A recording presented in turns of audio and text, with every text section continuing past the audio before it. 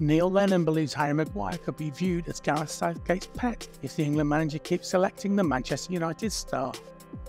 Maguire had another tough day at the office in England's 1-1 draw against Ukraine in the Polish city of Wroclaw on Saturday evening. Oleksandr Zinchenko opened the scoring for Ukraine before Kyle Walker scored his first senior goal for the Three Lions. Maguire failed to cover himself in glory for Zinchenko's goal. As the cross came into the middle, he ran into his defensive partner, Mark Gay. That allowed Zinchenko to benefit from the space in the middle and stroke the ball beyond Jordan Beckford.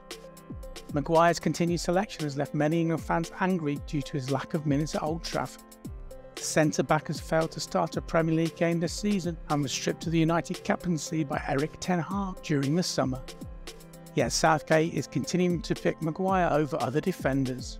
Levi Colwill, Fikayo Tomori and Lewis Dunk were all left on the bench to make room for Maguire, while Arsenal star Ben White didn't even make the squad.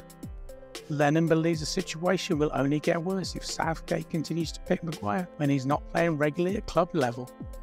Tomori played in the semi-final of the Champions League, plays for AC Milan at the top of Serie A.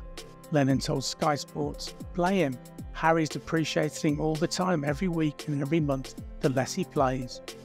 You need those minutes on the pitch. The other thing is, he's under more scrutiny than anyone else because there'll be this sort of perspective that he's a pet, he's Southgate's favourite, and there is an argument to that.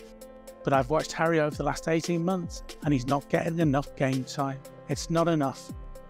I don't know how Gareth can still justify picking him in the squad. First of all, I'm picking him over other players.